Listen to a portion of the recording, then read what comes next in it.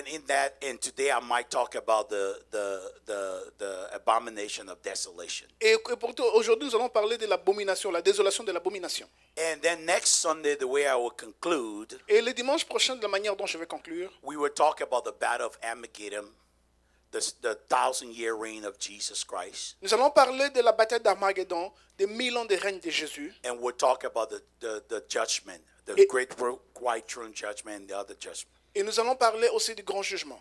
So this is how we're going to do the 3 Sundays. Et c'est comme ça que nous allons partir avec le 3 dimanches. So last Sunday, what did we talk about? Le dimanche Real passé, quick. qu'avons-nous parlé rapidement? Let's go to, this is our key subject, 1 Thessalonians chapter 4, Ça, c'était notre sujet principal. 1 verse Thessaloniciens chapitre 13 and 4. 14. Let's just read that. 1 Thessaloniciens chapitre 4, verset 13 start à 14. Pour commencer avec. If you will project it for us, please. Si vous pouvez les projeter pour nous, s'il vous plaît. 1 Thessaloniciens chapitre Chapitre, 4. Chapitre 4, 13 à 14. yes, thank you.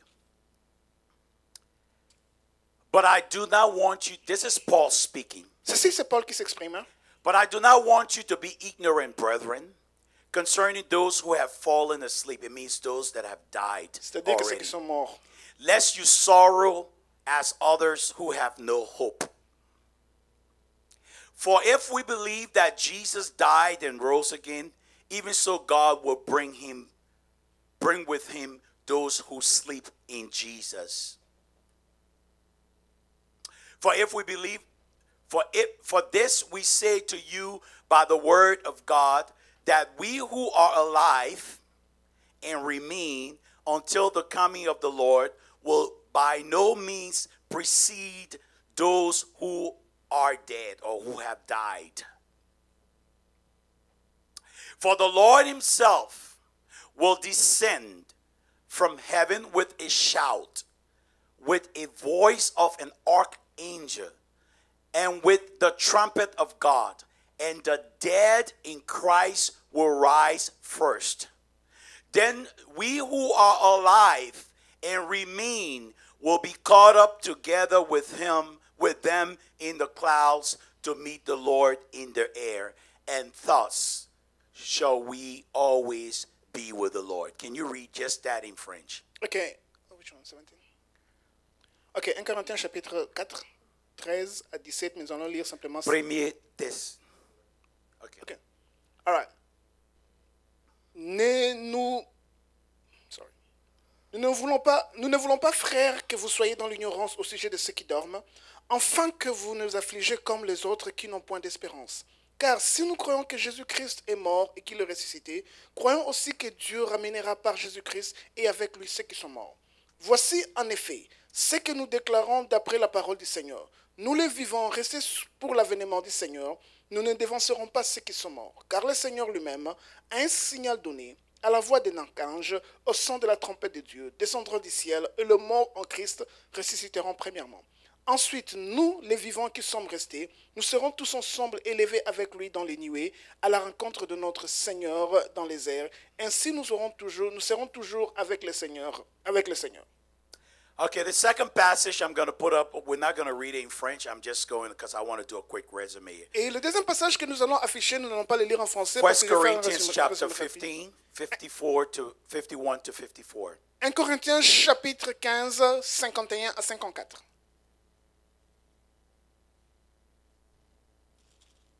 First Corinthians chapter 15. Behold, I tell you a mystery. Behold, I tell you something that has never happened before. That's the Greek translation. Ça, c'est la translation grecque des mystères. Quelque chose qui ne s'était pas passé auparavant. The mystery doesn't mean, God is mysterious, but this is something that had never happened before. That's the translation if you look at the Hebrew and the Greek. La translation de mystère en ce moment-ci, c'est quelque chose qui ne s'est jamais passé auparavant. We shall not all sleep, but we shall be changed.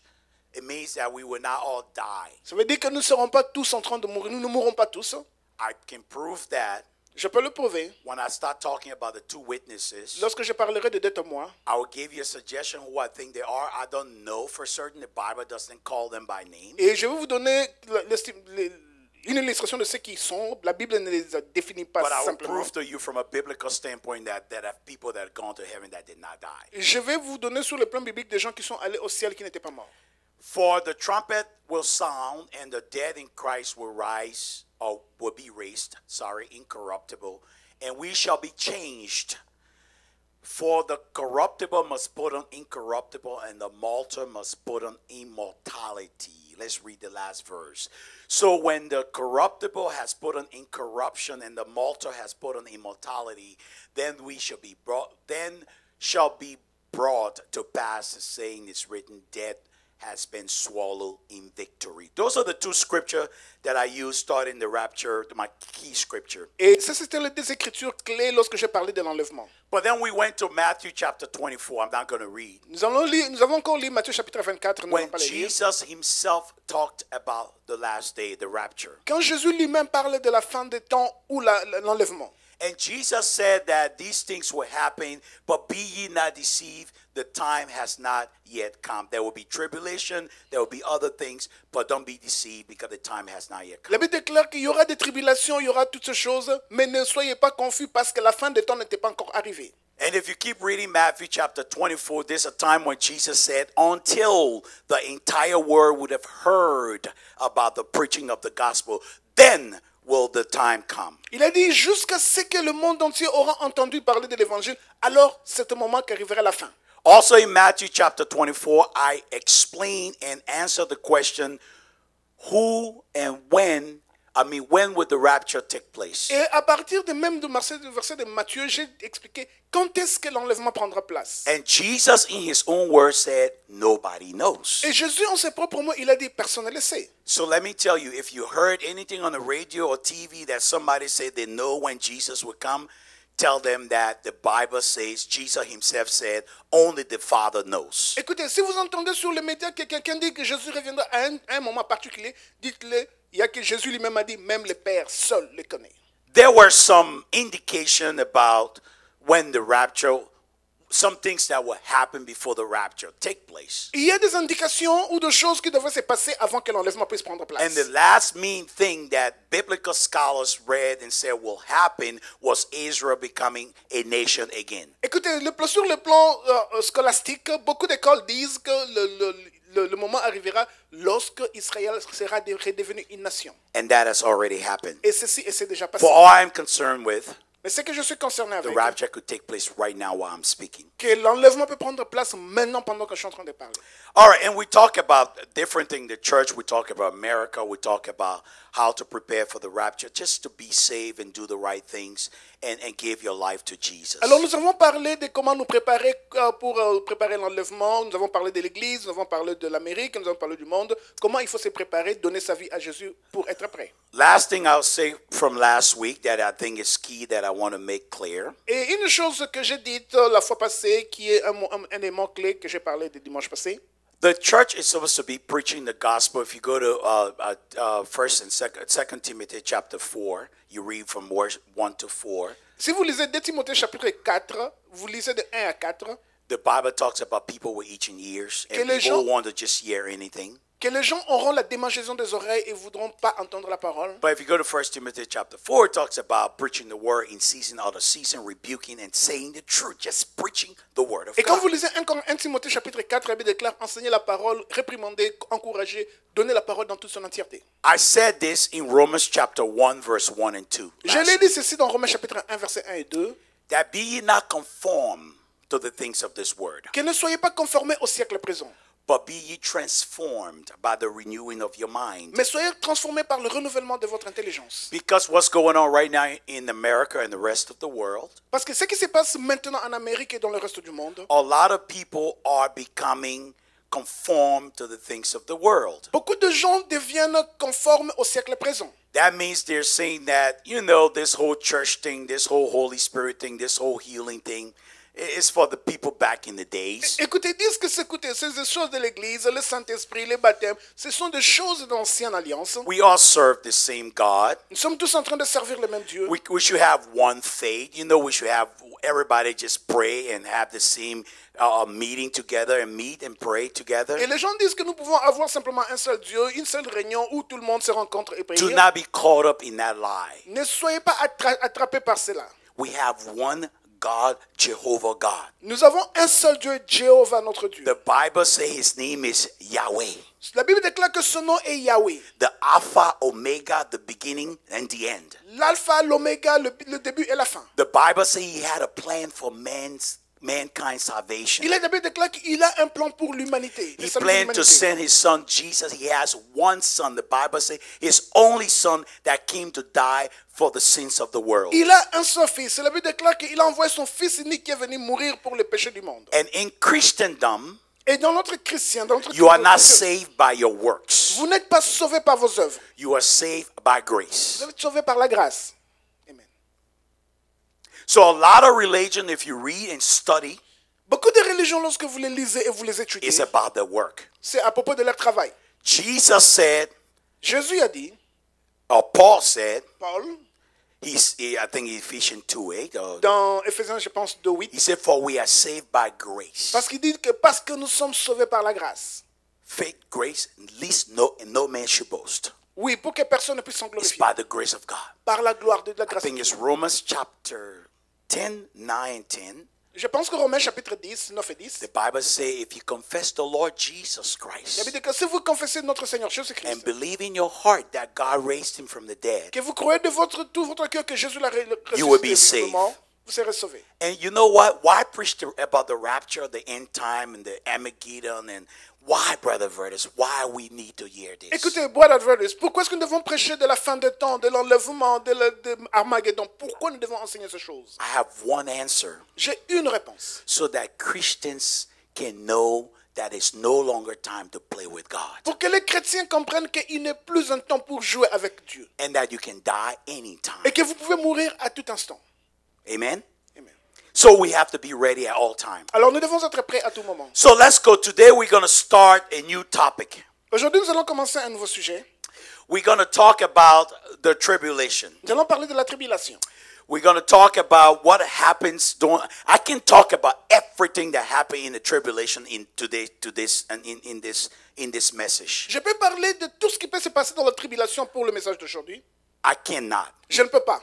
But I'm going to outlay 4 things that I wanted to really talk about. 4 or 5 things. Alors je vais essayer de souligner 4 ou 5 points pour lesquels je vais m'asseoir. I want to talk about the Antichrist, his characteristic, who he is he alive today, what are the things he would do. Je vais parler de l'Antichrist, qui il est, de ses caractéristiques, ce qu'il est capable de faire. I want to talk about the mark of the beast. Je vais parler de la marque de la bête. What is it, the mark of the beast? People got different interpretations. We're going to look at some scriptures today. Et qu'est-ce que c'est la marque de la bête? Beaucoup de gens ont des interprétations différentes, mais nous allons voir que disent les Écritures. We're going to talk about the 2 witnesses. Nous allons parler de 2 témoins.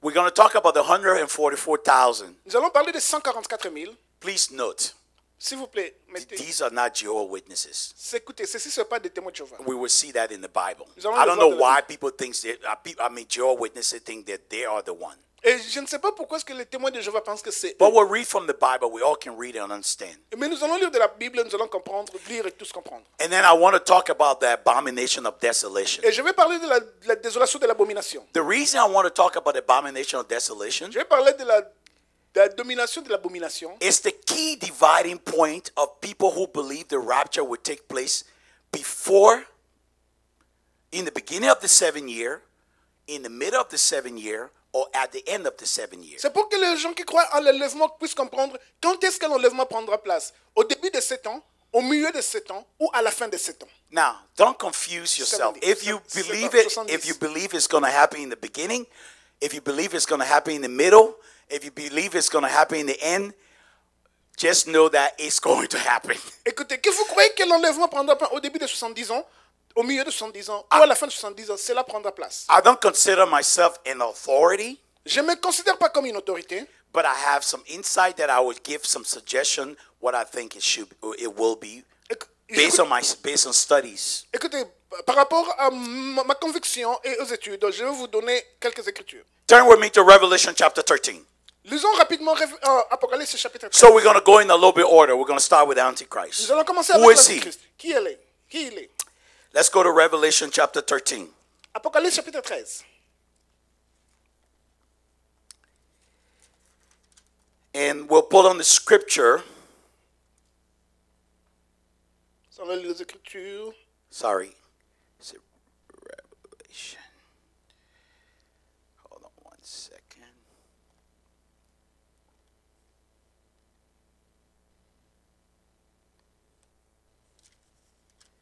Let's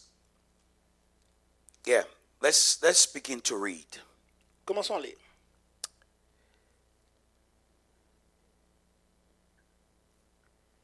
Sorry, it's not there yet. Is it on the screen? Then I stood on the sand. This is John. This is Jean. Of the sea, and I saw a beast rising up from the sea, having 7 heads and 10 horns, and on his horns 10 crowns, and on his heads a blasphemous name. Let's keep going. Continuons. Now the beast which I saw was like a leopard. His feet were like feet of a bear, and his mouth was like the mouth of lion. And the dragon gave him the power, his throne, and great authority. Keep going. Continuons.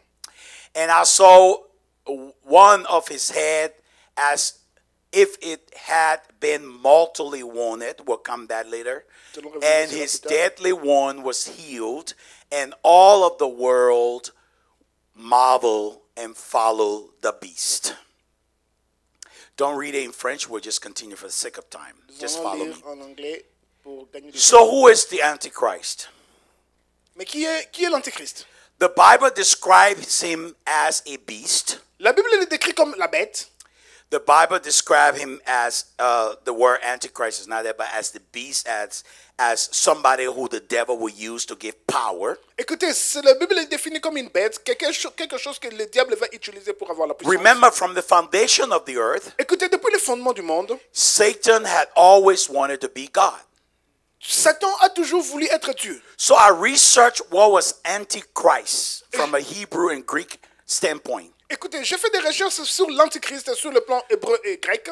Interestingly, I realized that anti means it can be like or against. Écoutez, anti veut dire quelque chose qui est semblable ou quelque chose qui est contre. So in a way, the Antichrist will be against Christ and the Christian, Écoutez, à un certain moment, l'Antichrist sera contre Christ et contre les chrétiens. but he will be trying to photocopy everything that Jesus did. Alors, il va essayer aussi de copier tout ce que Jésus a fait.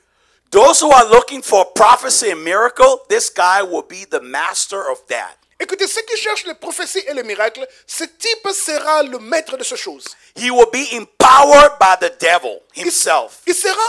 Il aura la puissance du diable lui-même. Now, if you read some scholarly exegesis or some scholarly books, Écoutez, si vous lisez des scolastiques bibliques, you will see that just how we had the Trinity, God the Father, God the Son, and God the Holy c'est Spirit, comme vous avez la Trinité du Dieu Père, Dieu Fils, Dieu Saint-Esprit.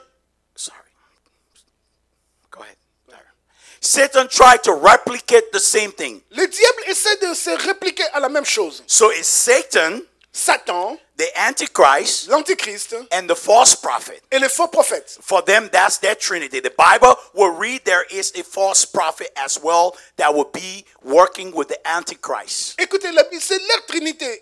La Bible nous dit que le faux prophète va aussi travailler avec l'Antichrist. What are some of the things the false prophet will do? Quelles sont ces choses que les faux prophètes feront?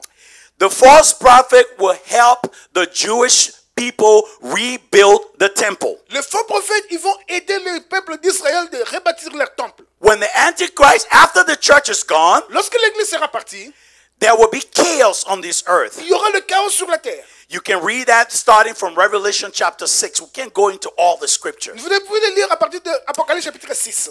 But this guy will come as a man of peace. Cet homme viendra comme un homme de paix. He will begin to bring peace to the world. Il va commencer à apporter la paix au monde. He will be the only one that will establish peace between the Jewish and the Muslims or the people from the Islamic faith. Écoutez, il sera la seule personne qui va établir la paix entre les peuples d'Israël et les peuples musulmans.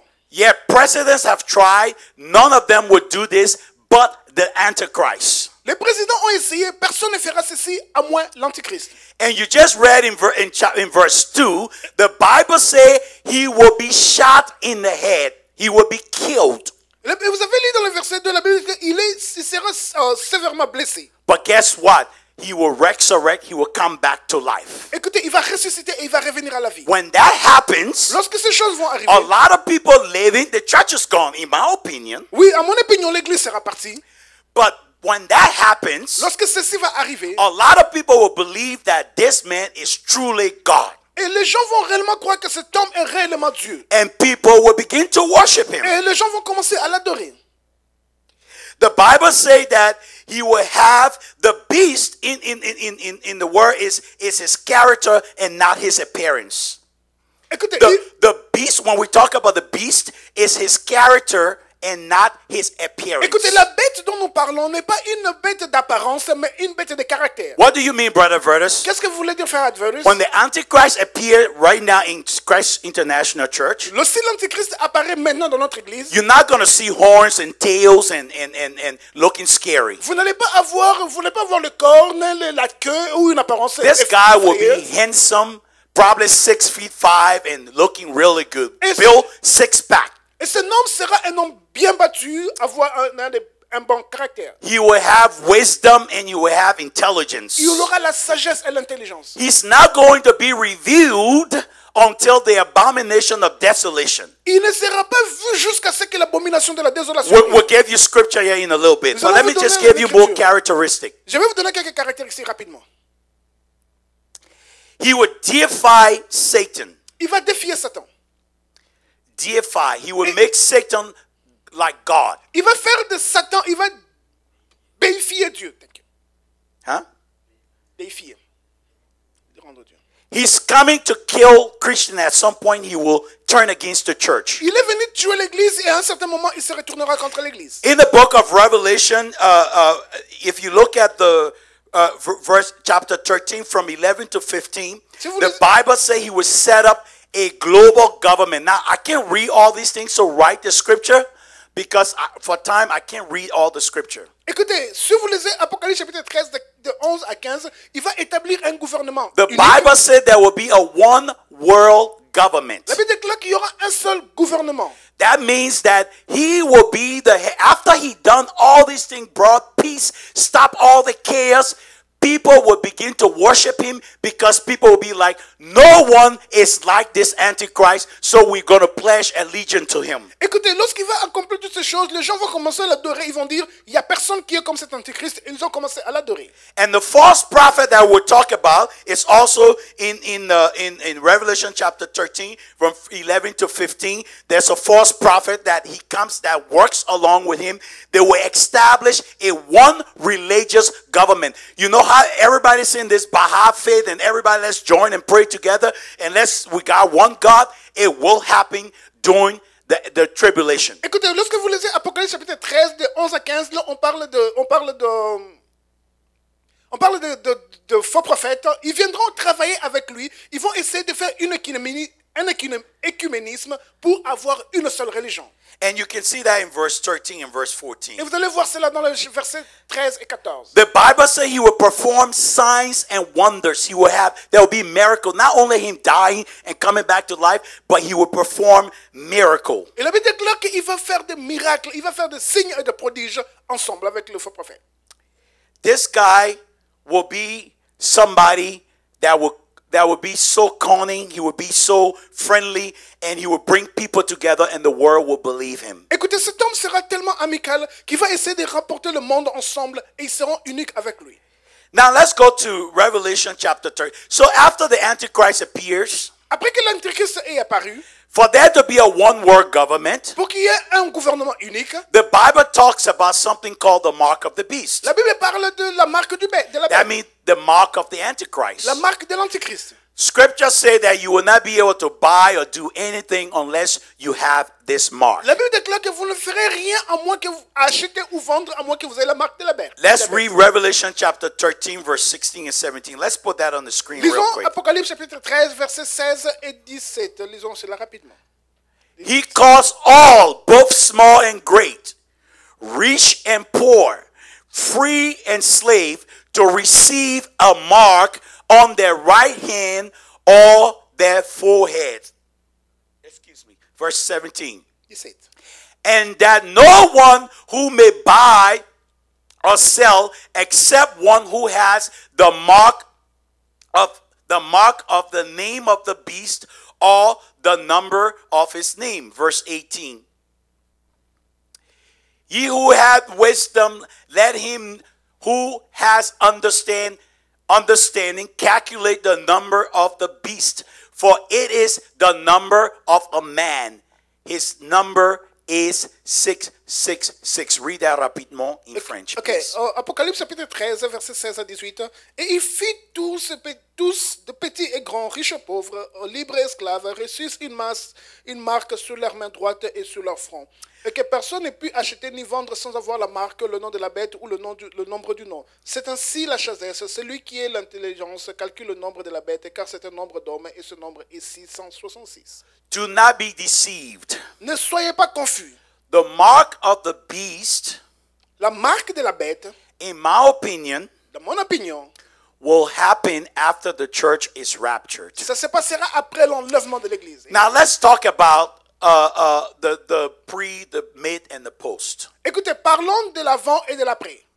So one of the reasons that most believers, 80% in my research, 80 to 90% of the believer believe that the church will go before the 7 years. Écoutez, pendant que dans mes opinions et par rapport aux recherches que j'ai faites, que l'église sera partie avant les 70 ans, Some people believe that the church will go in the middle of the 7 years, et les gens croient peut-être que l'église partira pendant les 70 ans. in the middle of the 7.5 years of tribulation, Ok, pendant les 7 ans et demi de tribulation, in the middle au milieu of the 7 year. des 7 ans de And tribulation. some people believe that it will happen at the end. Et les gens, certaines personnes croient que ça passera à la fin de 7 ans de tribulation. But let's read something that will help us a little bit. Lisons quelque chose qui va nous aider rapidement.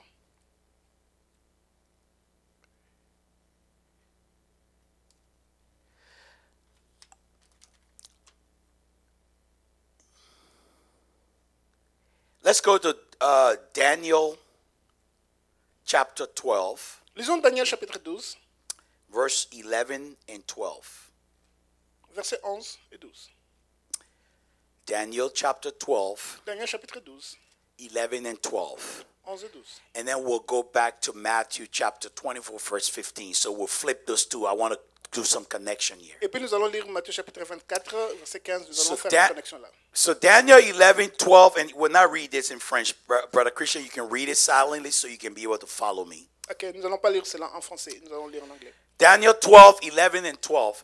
12, 11. The Bible says, and from the time that the daily sacrifice is taken away, the abomination of desolation is said. The daily sacrifice, most scriptures say, is the church, when the church is taken away.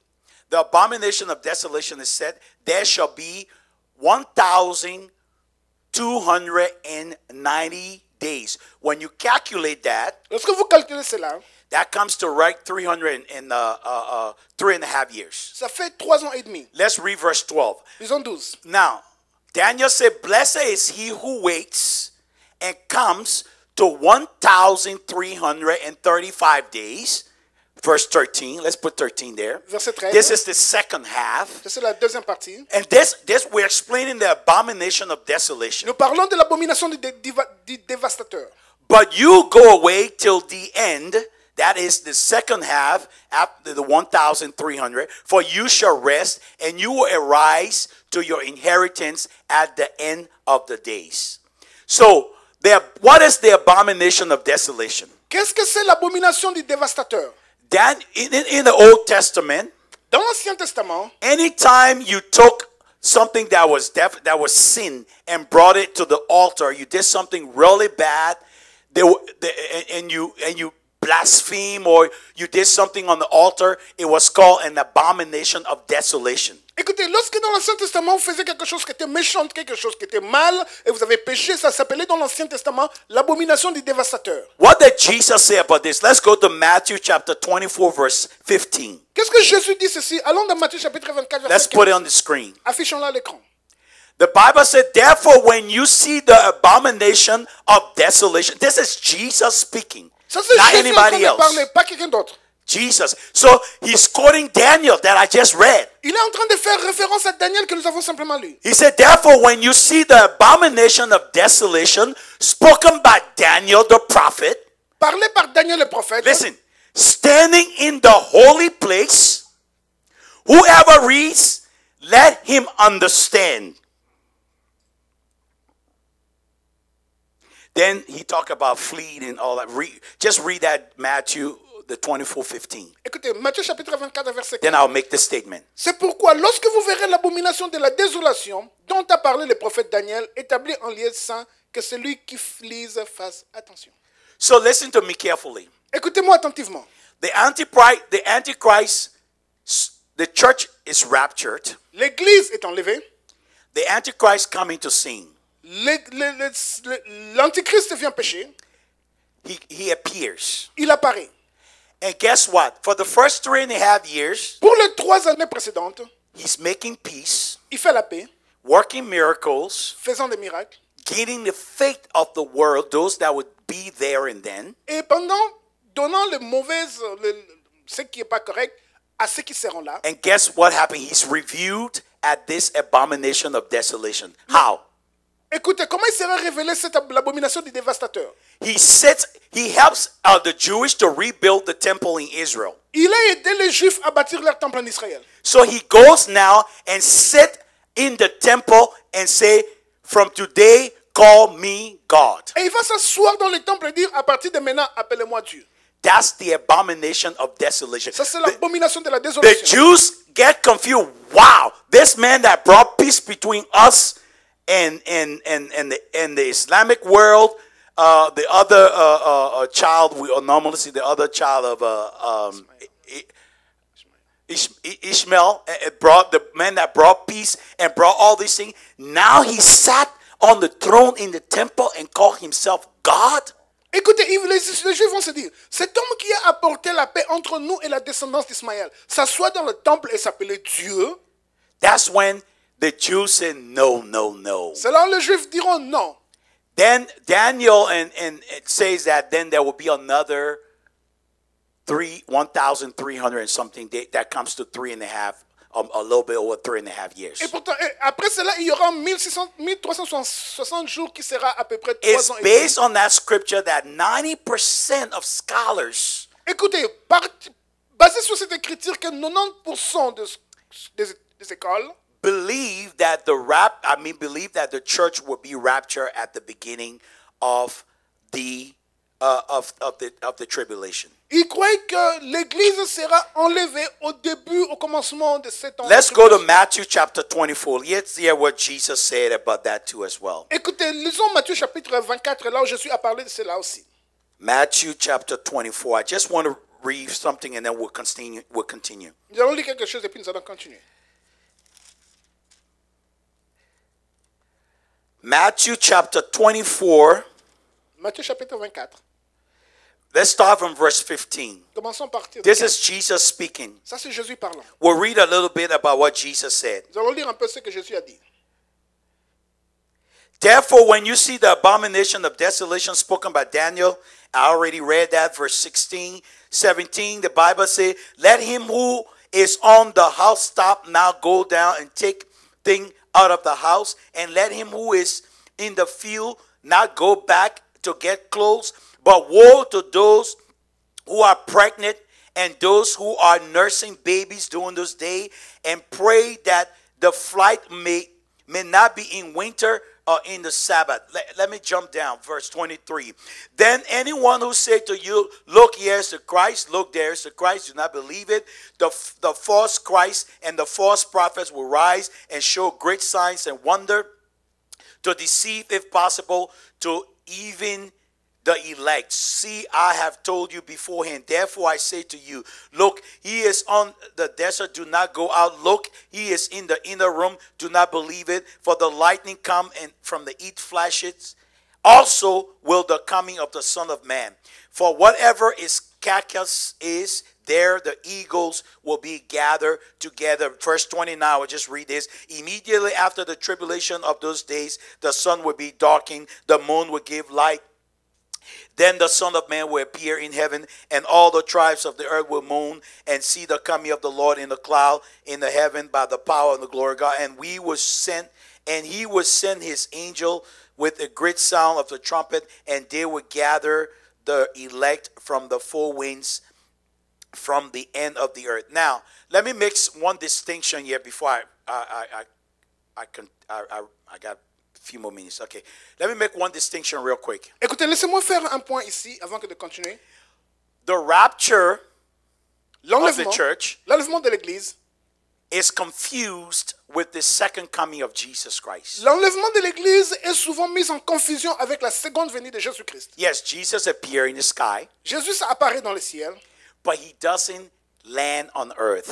mais il ne pose pas ses pieds sur la terre. He comes, the trumpet sounds, the church is raptured. Il vient au son de la trompette, l'Église est enlevée. The Bible said the whole world will see. It's not going to be secret, trust me. La Bible dit que tout le monde le verra, ce ne sera pas secret, croyez-moi. I know some companies will go bankrupt, the stock market will tumble, and people will be looking, unemployment rate, there will be no more unemployment because most of the Christians that will be employed will be gone. Écoutez, il n'y aura plus de manque d'emploi et beaucoup de compagnies vont aller banqueroute et toutes ces choses vont se But I passer. guarantee you, they will find a reason to determine why people left the earth. Écoutez, mais ils vont essayer de trouver la raison pourquoi les gens ont quitté la terre. So what is the mark of the beast, real quick? Qu'est-ce que c'est la marque de la bête rapidement? Is a number, I believe, from Scripture, is something that will be either on your forehead or in your hand. Écoutez, la marque de la bête, c'est quelque chose qui sera soit sur votre front, soit Now- sur votre main droite. Now, why would I think it's visible?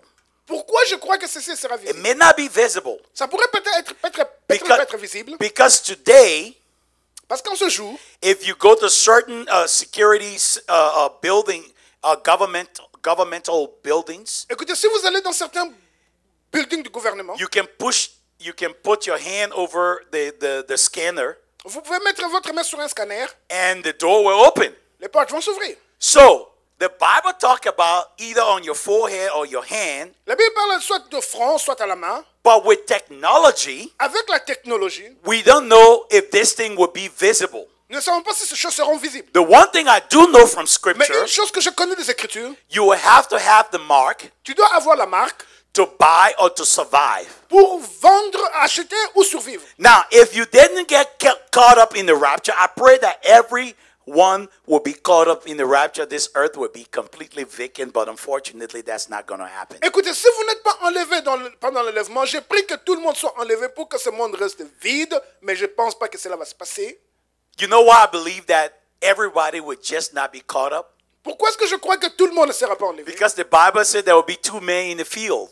Et la Bible déclare qu'il y a deux hommes dans le champ. One will be taken and the Une- other will be left Une behind. sera It's enlevée, une sera biblical. enlevée. C'est biblique. So I do know that there will be people left behind. Je crois qu'il y a des gens qui vont rester après. The grandiose question is, who will that be? Would it be you? Et la grande question c'est, qui serait cette personne? Serais-ce toi? So the mark of the beast Et alors la marque de la bête, is going to be a system. ça va être un système. Now, Brother Adverthus, will people get saved during the tribulation period? Est-ce que les gens seront sauvés durant la période de tribulation?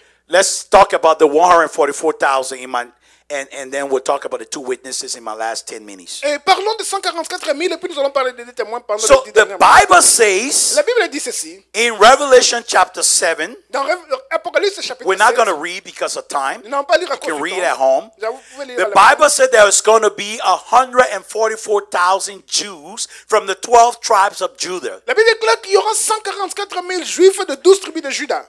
The Bible said these people will be sealed with the protection of God on their forehead. La Bible déclare que ces gens seront scellés de la protection de Dieu sur leur front. So the reason I know that, because if you read the Bible, we're not going to read, but I will explain. La raison que je sais ceci, nous n'allons pas lire, mais je vais expliquer. This is before all the seven trumpet judgment and all the wrath about to pour up the earth. The angel cried to the Lord, said, wait, don't destroy, don't unleash all these terrible things on the earth until we have sealed these 144,000 people that are going to preach the gospel all over the world. Écoutez, avant les 7 trompettes, la Bible déclare que ne relâchez pas tous les plaies jusqu'à ce que nous scellons les 144 000 personnes qui doivent prêcher l'évangile partout sur la terre. And if you read Revelation chapter 14, you skip from chapter 7 to verse 14 and verse Revelation chapter 14, 1 to 5. Si vous lisez Apocalypse chapitre 14 de 1 à 5, The Bible talks about that not one of them were dead, that they're receiving the crown. John sees them in heaven. il dit que l'un d'eux sera mort. Ils vont recevoir la couronne dans Jean chapitre 7. Why would anybody want to be here after the church is raptured? Pourquoi est-ce que quelqu'un veut être ici pendant que l'église sera enlevée? Even if you believe in mid-tribulation or post-tribulation why would anybody want to be here when the church is raptured? Et pourquoi que vous croyez à l'après ou au post-enlèvement, pourquoi quelqu'un voudrait être ici pendant que l'église sera enlevée? Let me tell you the truth. It's not only you're going to be possibly beheaded because you don't take the mark. You probably could die from starvation. You'll be running. But if you never, let me tell you, the Spirit of God will be in those 144,000 people. Écoutez, vous ne serez peut-être pas décapité ou peut-être vous serez en train de mourir de peur, mais l'Esprit de Dieu sera sur les 144 000 personnes. But the church will be gone. Mais l'église sera partie. The Bible said God will have them preach the gospel, and there will be people that will get saved during the tribulation. It's biblical. We can't go through all the scripture. Et la Bible déclare que ces gens seront sauvés, ils seront en train de prêcher l'évangile. Il y aura des gens qui seront sauvés pendant la tribulation. C'est biblique que nous ne pouvons pas tout lire. Because then John get to see them, and John asked and Lord said, these are the people that were slain during the tribulation, and those are the people you're seeing in white robes. It's in the Bible. Écoutez, lorsque Jean est en train de parler ces choses, lorsqu'il a posé la question, il a dit que ce sont les gens qui ont été rachetés de la grande tribulation et ils ont revêtu des habits blancs. C'est dans la Bible. Brother Adverthus, but if I'm not raptured, I can get saved during the tribulation. Est-ce que frère Adverthus, si je ne suis pas enlevé, est-ce que je peux être sauvé pendant la grande tribulation? Let me tell you something. Laissez-moi vous dire quelque chose. Everything I've told you about preaching during the tribulation, Toute chose que je vous ai parlé à propos de prêcher pendant la tribulation, I don't know how far these 144,000 Jewish would go, but I know it would be basically for Israel and Israel becoming saved. écoutez, ceci sera simplement pour les 144 000 d'Israël qui sera sauvé. Now, people of different parts of the world will get saved, but you don't want to bet on that. Why wait on that when you know you could possibly not even be saved and go to hell? Écoutez, pourquoi vous voulez attendre ce temps-là de tribulation? Peut-être que vous ne serez pas sauvés. Pourquoi attendre alors que vous pouvez faire les choses maintenant? So who are the two witnesses? Alors, qui sont ces deux témoins? If you look at Revelation chapter 11, Si vous lisez Apocalypse chapitre 11, 1 to 14, 1 jusqu'à 14, the Bible talks extensively about these two witnesses. et la Bible parle d'une manière étendue sur les deux témoins. Let's read a little bit there. Lisons un peu rapidement là. Let's go to Revelation chapter 11. Lisons Apocalypse chapitre 11. I mean, we can't skip every scripture. I got to talk about some main scriptures. Nous ne pouvons pas simplement passer certaines écritures. Je dois parler de quelques écritures majeures. Revelation chapter 11, if you're there, Apocalypse let's chapitre start 11. from verse 1. Si vous êtes là à partir du verset 1. The Bible said, Then I was given a reed like a measuring rod, and the angel stood saying, Rise and measure the temple of God, the altar, because the altar is already built, Parce que l'autel a déjà été bâti. and those who worship there. But leave out the courts, which is outside the temple, outside Jerusalem, outside Israel, and do not measure it, for it has been given to the Gentiles. Now, some people use this scripture and say, for Gentiles to get the word of God, it's going to be tough. Écoutez, That's certaines not my écritures, interpretation. certaines personnes interprètent et disent ceci pour que les gentils puissent savoir ceci sera difficile. Ça, c'est pas mon interprétation.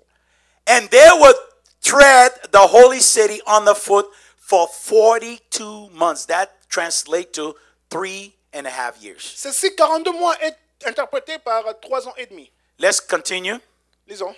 And I will give power to my two witnesses, and they will prophesy 1,260 days clothed in sackcloth. Let's keep going, because I want to. And these are the two olive trees, the two lampstands, standing before God on the earth. And if anyone wants to harm them, fire will proceed from their mouth and devour their enemies. And if anyone wants to harm them, he must be killed in this manner. Continue. These will have power to shut down heaven. The reason I'm reading this, I'll tell you why in a second. So that no rain will fall. No rain falls in the days of the prophecy, and they will have power over waters to turn them to blood, and to strike the earth with all plagues as often as this desire. We'll stop there. I will tell you the rest of the story. Nous allons stopper là et je vous dirai le reste de l'histoire. So these two prophets are killed. Ces deux prophètes sont tués. And the Bible says that they come back to life after 3 days, 3.5 days. Et la Bible dit qu'ils reviennent à la vie après 3 jours et demi. And then they're taken to heaven. Et ils sont ramenés au And ciel. all eyes see them. Et tous les yeux les verront. How is that possible? Comment ceci sera possible? Zoom or internet or some kind of means. Everybody will see them go back Zoom up to ou heaven. Internet ou quelque chose de comme ça, mais tout We le can see it verra. already today. Nous allons le voir aujourd'hui. You know, I read that there were flying cars now. You know, Uber got a flying car. I mean, I would never sit in that car, period. Écoutez, I mean, Uber I'd rather die on the earth than die in a flying car. a des voitures volantes, je préfère encore rester sur la terre qu'avoir. It's crazy. I mean, you know, you get in this car, it's going, it doesn't even, what if the computer gave up? Let's say Mark programmed the thing and he didn't program the right code, it gave up. I mean, you go in the dish, Écoutez, you know? écoutez, si vous volez dans I'm cette not voiture, getting in that car. moi, j'entre pas dans ces voitures volantes. So, but you see all this technologies that's coming to those things didn't happen before. Écoutez, toutes ces technologies qui se passent maintenant, ce sont des choses qui ne sont pas passées. So who are these two prophets? Alors, qui sont ces deux prophètes? The Bible never called them by name. La Bible ne l'a jamais prononcé leur nom. So don't be going around saying the two witnesses are X and Y. No. Écoutez, ne dites pas ces deux prophètes, c'est X ou Y. Non.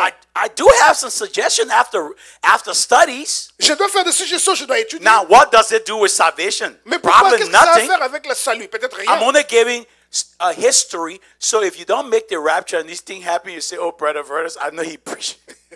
Alors, je vais vous donner l'histoire. Si ces choses se passent, que vous n'êtes pas enlevé, vous allez dire, oh frère, Adverthus a prêché ces choses. Now he's in heaven, so he told me these two prophets. Il m'a So at parlé. least I see them, I can be conscious.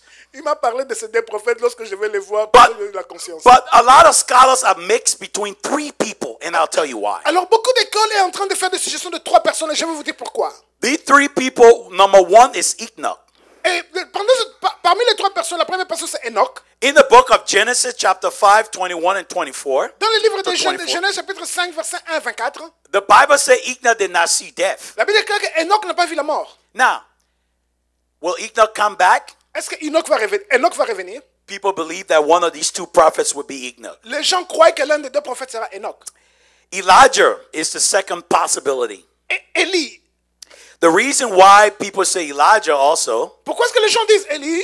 because in the book of 2 Kings, chapter 2, verse 10 Parce que dans to le, 17, dans le livre de 2 Rois chapitre 10, verset 10 Oui. à 17, we know that Elijah was taken to heaven in the chariot, in the fire. et nous croyons the chariot. qu'Élie a été emporté au ciel à part le chariot de feu. So we know he did not see death. Et nous croyons qu'il n'a pas vu la mort.